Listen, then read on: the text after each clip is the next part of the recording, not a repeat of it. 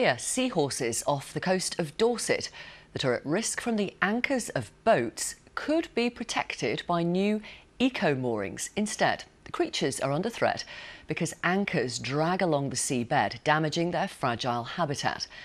Now, experts at Studland Bay have come up with a new way for boats to moor, as John Maguire reports.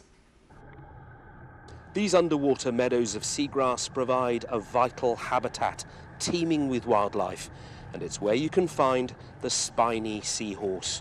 Normally up to around 16 centimetres long for an adult, they come here in the spring to feed on plankton or small shrimp and to mate.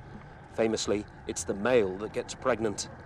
It's a protected species, and Studland Bay is a marine conservation zone. But boats in this popular area off the Dorset coast can create serious problems. We've counted up to 450 boats here in one day. It's the noise, the anchors, the general movement of everything seems to affect the seahorses. They're very prone to stress, and so if you can sort of reduce that stress, then they're quite happy, relaxed seahorses. If they have a lot of stress, then they move back out to sea.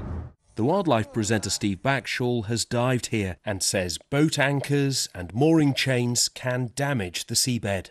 They completely destroy all the substrate around it, which means that all the seagrass dies, and it gets rid of that binding substrate, which then washes away as sand. And so you just end up with these big barren circles around all the moorings.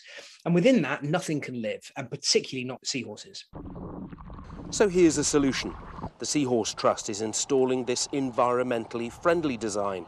Instead of a chain, the moorings attached to a fixed point in the seabed via a rubber line that stretches with the tide and minimises damage.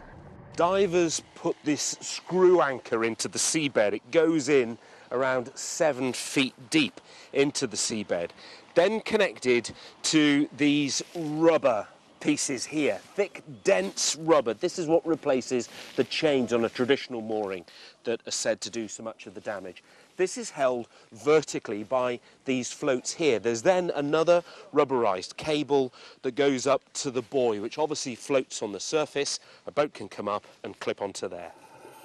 The University of Southampton is monitoring the efficacy of the eco-moorings, and if proved to be beneficial, it will mean seafarers and seahorses can coexist peacefully. John Maguire, BBC News, Dorset.